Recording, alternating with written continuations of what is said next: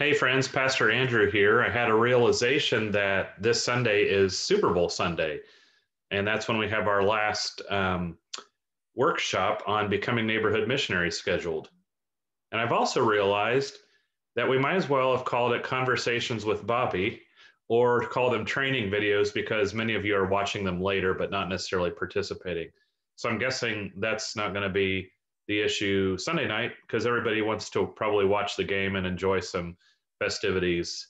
I, for one, appreciate your prayers as I look at surgery on February 8th. So I'd enjoy some time just unwinding, watching the game as I get ready rather, and get over my nerves with that. So I figure here is our last training video instead of workshop on becoming neighborhood missionaries. And we're talking about risk taking mission and service.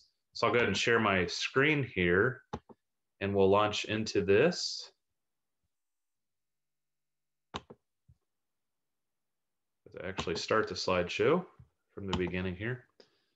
So risk-taking mission and service is our topic. And a lot of these have everything to do with what we might call the Great Commission and the Great Commandment.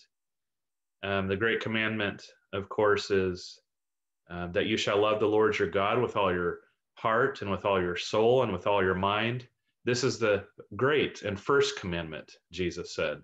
And a second is like it, you shall love your neighbor as yourself. On these two things hang all the law and the prophets.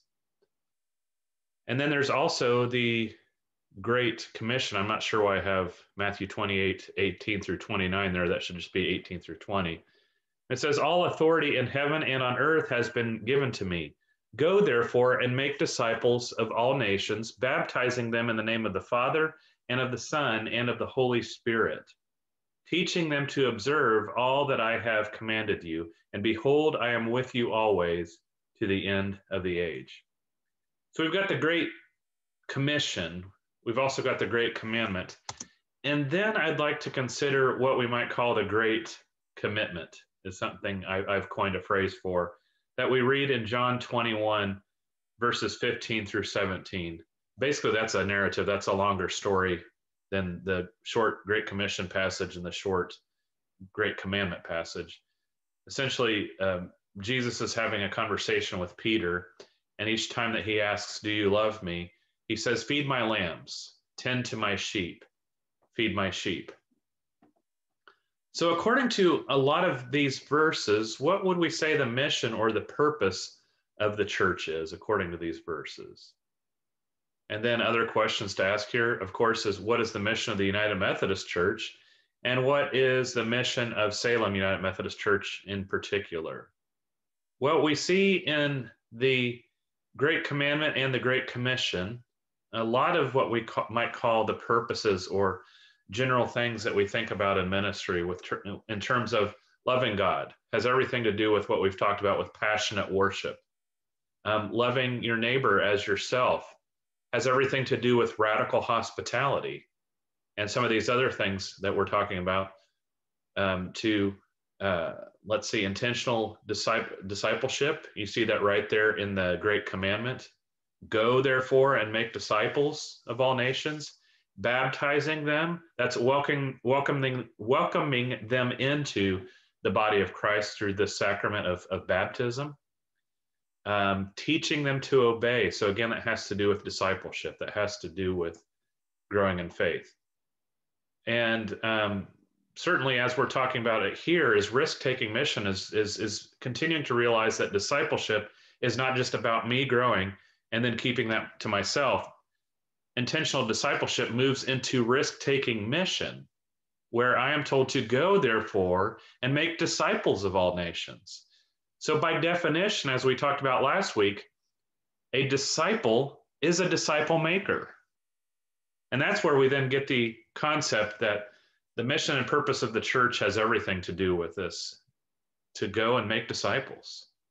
That's why the mission of the United Methodist Church is to go and make disciples for the transformation of the world. And our trajectory in the United Methodist Church, according to our bishop's mission plan here in Arkansas, is to go make disciples who make disciples, equipped to transform lives, communities, and the world. And then last but not least, I hope you know the 3G words that come in the mission statement of Salem United Methodist Church, which is to glorify, go, and grow, or rather, glorify, grow, and go.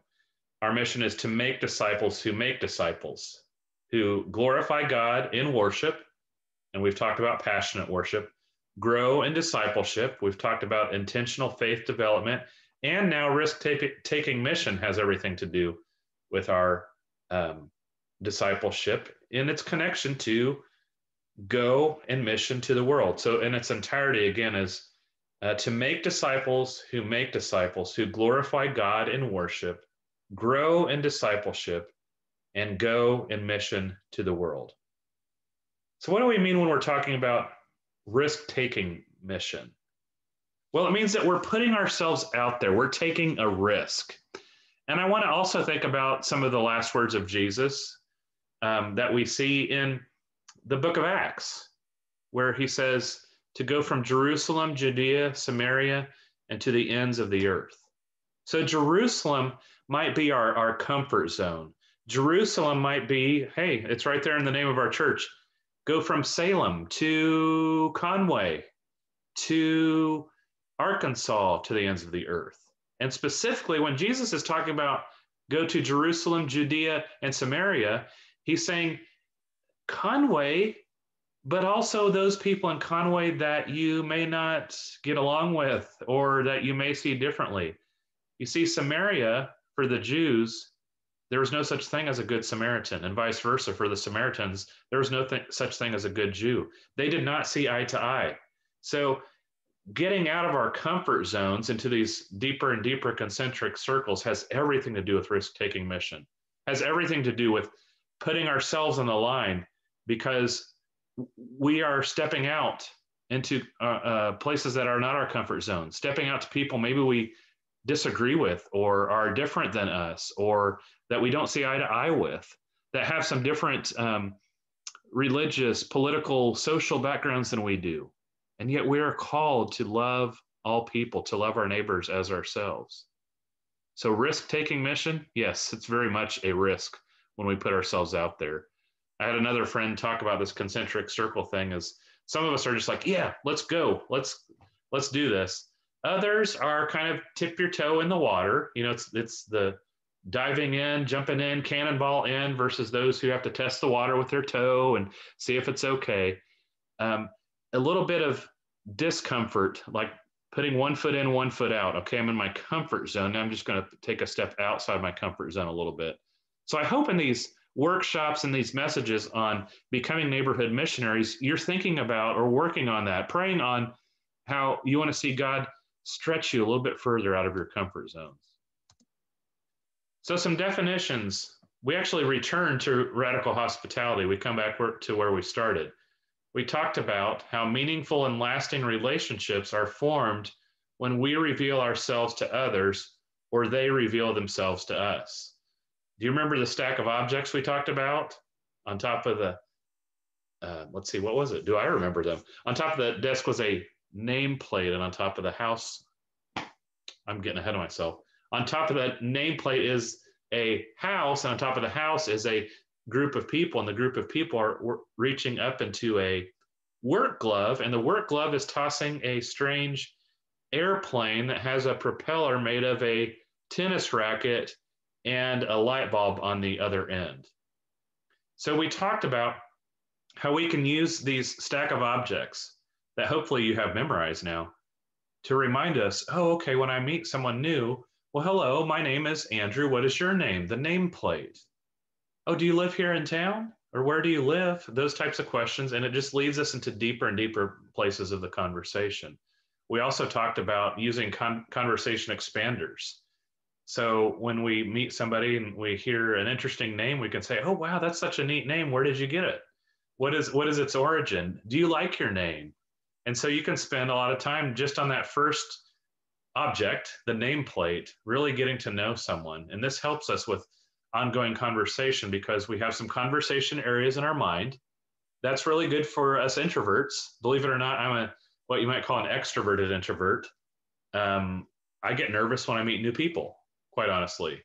And yet I'm an extroverted introvert that people I love people, but I also need time away. I need time with alone, or time to be by myself. So that's why I classify myself as an extroverted introvert. I can just be just fine in a group of people, but I can also be fine just by myself. And so that helps introverts who might be nervous about getting to know new people to have a strategy for that.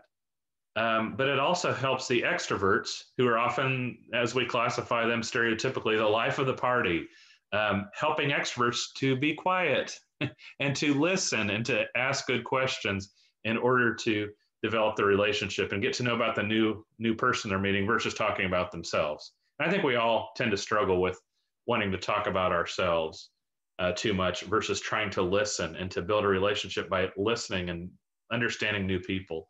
I've heard it said that the difference between introverts and extroverts is whose shoes you look at. An introvert looks at their own shoes. An extrovert looks at their shoes, at the other person's shoes. Either way, we're still kind of into our own world. We're either introverts into the self-reflective mode, extroverts into, hey, I'm the life of the party. Let me tell you about myself. So we need, both of us, introverts and extroverts, to really work on this communication skill. And so this has a lot to do with risk-taking, mission, and service, and what we're going to talk about tonight, which is a particular skill, or whenever you're watching this, not necessarily tonight. And that is, we are called to be in mission and service. That's why I've said so much during the series, at least I hope I have, when you're asking, what is a neighborhood missionary? Well, you are. If you're a follower of Christ, you are a missionary, whether you like it or not, where you live, where you work, where you go to school, and where you play.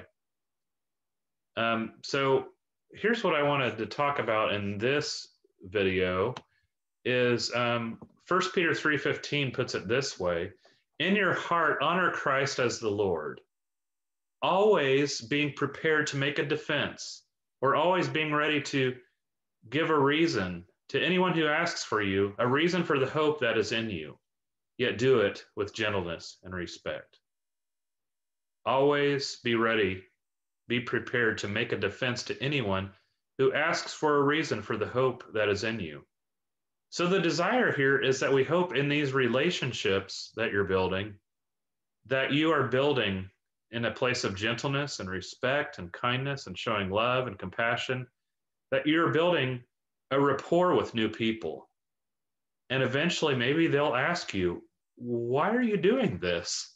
What is this about? Why are you so kind? I've never met someone who takes this much interest in someone that they haven't met before.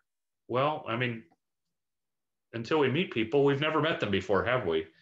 But this is then maybe your opportunity to finally share about the gospel, share about your own faith story. And so that's some of the skills we want to develop tonight. But as we do in each of these training videos or workshops or conversations with Bobby and me, we talk about what is the situation now and what would we like it to be. My guess is the situation now is I don't even like to approach a stranger. How do I do that? I still need to introduce myself, as I've mentioned, to my neighbor across the street. We'll wave and say hello. There's even a happy birthday sign out front a couple weeks ago. And I said, happy birthday, somebody. Well, I should get to know that somebody's name. I should get to know our neighbors a little better than that. So the challenge is true for me. I need to practice what I'm preaching. So practice. Here's a few things that we want to talk about is how to share your story. How to share your story, first of all, and then we'll look at how to share the gospel. And this is risky. You're really taking an opportunity to share about yourself. And I would encourage you, as a matter of fact, I've had several assignments through seminary and through this process of working towards ordination, where I've had to write out my call story. I've had to write out my faith story, my testimony, my witness, whatever you want to call it. And if you think those words testimony and witness are churchy words, they kind of are, but think of testimony and witness more in terms of in a courtroom. If you give a testimony, you're telling ultimately your story or your side of the story. And your witness, if you are called as a witness, is that you are a witness to the events. You're a witness in some fashion to something having happened. So that's what it talks about when you hear people talk about witnessing for Jesus. You're sharing your witness. You are sharing how Jesus has affected your life. And so a way to do this, again, to grab us practical things to hold on to, are to simply answer these three questions. And again, I suggest you write this out, and I suggest you practice telling your story. And you might have what we might call it the 2-minute speech or a 2-hour speech. In other words, you might have an elevator speech, but you also might have a flight speech. You know, they're totally different conversations when you have just a few minutes on an elevator with somebody versus an hour or two on a flight with somebody. So the way this looks is talk about your life before you knew Jesus. What was your life like before you knew Jesus? And I'll put it this way, for those like me who grew up in the church, is what was your life like before you knew Jesus the way you do now? In other words, our relationship is always developing. We don't need to think of, oh, I have some amazing story to tell because I was a sinner saved by grace and all of this stuff. So what was your life like before you knew Jesus? Now describe how you met Jesus. And then finally, after you met Jesus, how have things changed since then? Before you met Jesus or before you knew Jesus now, how you met Jesus, and then how your life has been like since. And of course, in this area, I want to say, don't say it was all roses and sunshine. Don't say that, well, now that I've met Jesus, everything is perfectly fine, because we know that that's not accurate. Jesus actually said that you will have troubles, but take heart, I have overcome the world. So we will experience trials and troubles as Christians, but now we have somebody who is with us in that struggle of life. So essentially, here it is. Here's my testimony. As I mentioned, I grew up in the church, so I've kind of always known God. I've always known Jesus. I grew up loving to read the Bible and to study the scriptures. And I could say it this way, though. It wasn't until my early 20s that I moved from a place of maybe knowing about God, knowing a lot about the Bible, knowing a lot about Jesus, to really moving into a more real, authentic relationship. So for me, went from knowing about God to knowing God. And I think there's a difference. We can know a lot of things, but that God really moved in my heart, as we've heard of John Wesley. He was in ministry for years before his heart was strangely warmed, and he knew that he was saved.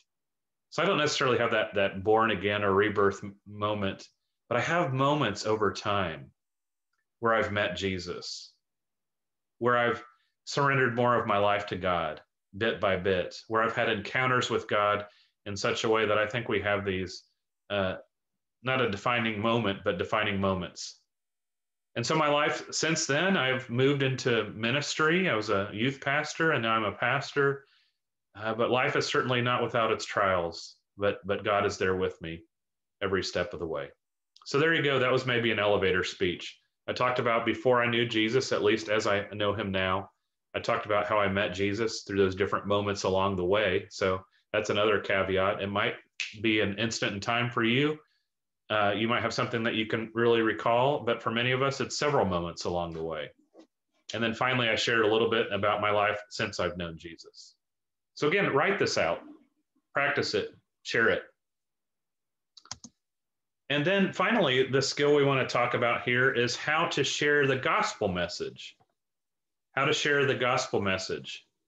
And we can do this on a napkin by using this illustration that you might have seen before. It's essentially using Romans 6:23 to paint a picture of the gospel. The gospel message in a nutshell is right there in Romans 6, verse 23. So just memorize this. The wages of sin is death, but the gift of God is eternal life in Christ Jesus our Lord. The wages of sin is death, but the gift of God is eternal life in Christ Jesus our Lord. Wages, sin, death, gift, God, life. We've got 6 words. If you can get there, those 6 words help you get there. So we might then, as we're describing this for somebody, we could even, like I said, draw it on a napkin or a piece of paper. We draw that chasm between God and ourselves. You put us on one side, God on the other. Sin is the chasm. The cross that you see there actually comes last as you're illustrating this for them. So we talk about how the wages of sin is death. And then I ask people, what is a wage? Well, we are familiar with the concept of minimum wage, or a wage is something that you earned for a job that you've done. So the wage, the payment of sin, what we deserve is death. But on the other side, God offers us a gift. So the gift of God is eternal life. The wages of sin is death, but the gift of God is eternal life. Now, what's a gift? Or what's the difference between a gift and a wage? Well, a gift is something given to you. And it should be unconditional. We're in such a reciprocal society that we think in terms of, well, I was given a gift, now I need to give something back. And we just go back and forth and back and forth. But this gift of God is something that we can't reciprocate. There's nothing we can do to earn it. God has given us this gift. And then we can draw the cross there. The wages of sin is death, but the gift of God is eternal life through Christ Jesus, our Lord. So you draw that on your piece of paper. Jesus is the bridge. Jesus takes us over that chasm. So we might think, oh, we can try and earn that gift. We try and jump over that chasm. We try and get a running start. We jump on a motorcycle like Evel Knievel and build a ramp, and we try and ramp over that thing. But we can't. There's no way we can possibly reach it. The only person, the only God who can do it is God, through the person of Jesus Christ, who allows us to cross that bridge. So at that point, we can, share with someone, where are you in this process? What's stopping you from crossing that bridge, or at least checking out Jesus? So you see, it's kind of straightforward. It's, of course, maybe not as easy as it sounds, but the more we practice at these things, the more we practice at sharing the gospel, the more we practice at sharing God's story, the better we get at it. So we return then back to the Great Commission, of course. And I want you to think in terms of what was helpful for you in this video or these series of videos. What concept was most important for you? A lot of times I like to ask this question, based on what we've learned, what will you start doing, stop doing, or do differently?